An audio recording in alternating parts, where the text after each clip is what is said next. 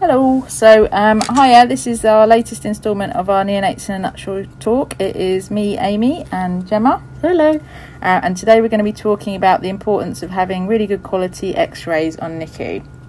And why are we going to do that? So so why we need to have good X-rays is, first of all, it's obviously an essential diagnostic tool, so it's really important that we know what's going on with our babies, and if we get a nice good technique, it just means that those images are going to be really good quality and it's going to make it much more accurate.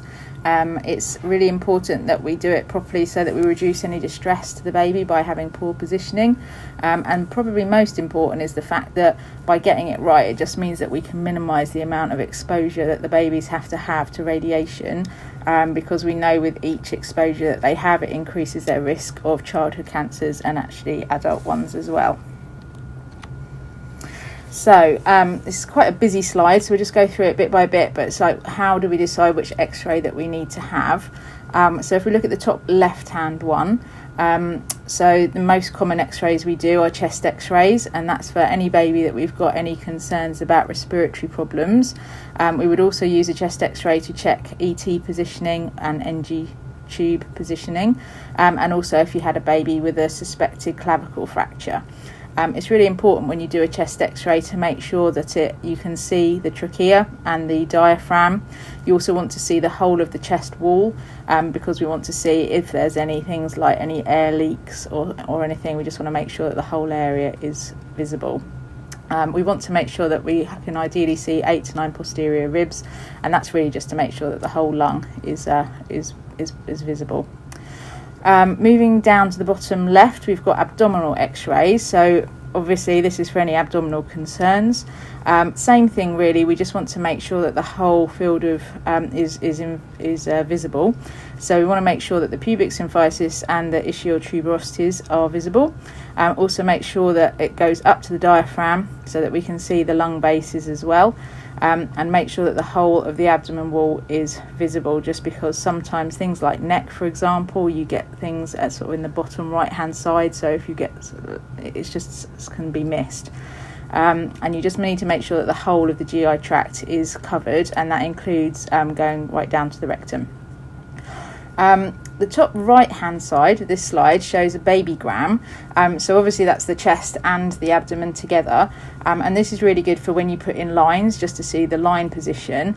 So it's the whole body excluding the head, and you just need to make sure that you can see all of those walls as well.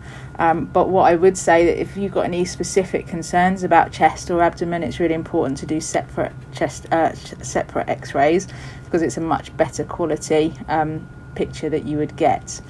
And then the final one we're going to talk about is in the bottom right hand side, which is the lateral shoot through. If you are suspecting that a baby might have an abdominal perforation, so there might be some free air in the abdominal cavity, you do a lateral shoot through, and that's where you can see here that the air sort of rises to the top, so you get this sort of classic view where you can see the air at the top. And what you need to do is just make sure all the probes are out of the way, and that you put the arms above the head and extend the legs away so that you can get a good view. Okay, so we're going to talk now about what we need to do before, during and after an X-ray is taken. And the first thing we need to do is obviously confirm that we've got the correct patient. So by checking the baby's hospital number and just ensuring that we know the reason for the X-ray. So confirm what type of X-ray is needed when the radiographer comes up to the unit.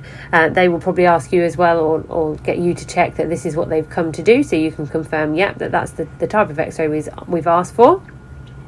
We need to ensure that any lines and tubes that are required are in position before the X-ray is done. So this is particularly thinking for chest X-rays about making sure the baby's got an NG or an OG in place, if that is needed. And obviously if they've come to do an X-ray to check for line position of other lines, long lines, central lines, that those are too in place as well.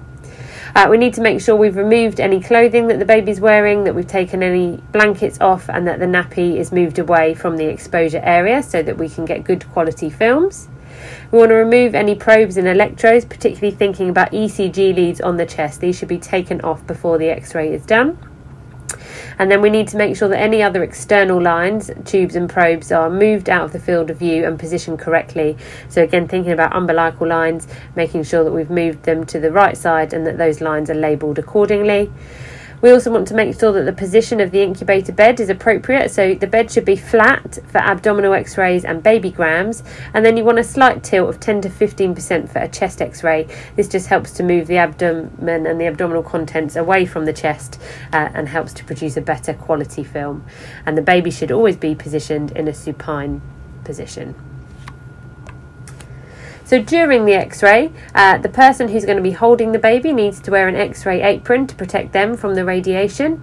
You need to keep the baby's hips and shoulders level and ensure that the spine is straight. You need to support the baby's head in a straight and midline position, so not turning out to either side. Keep it midline, keep the chin up. You need to support the baby's legs abducted with the knees flexed, so just moving those legs slightly out and away from the baby. Support the arms in a flexed position either side of the head. You also need to make sure that if you're the one holding that baby, that your hands are not in the exposure field, and you can check this before the x-ray is done when they're lining everything up. Just make sure your hands are out of shot. And you need to just make sure the infant is settled before the image is taken, because we don't want any sudden movements that might affect the quality of the film and mean it has to be repeated. And it's really important to remember that we shouldn't be leaving babies unattended. Babies need to be held for x-rays in order to ensure we get good quality images and prevent us having to repeat them. Okay, so after the x-ray, so we should check the image quality. Have we got all the areas included that we were hoping to capture? And if it is necessary to repeat the x-ray, then we ought to just keep an eye on how many repeated exposures are required and make sure that that is documented. Need to make sure that the image is labelled appropriately and that the x-ray has been documented in the notes. For us, that is on the green x-ray sheets.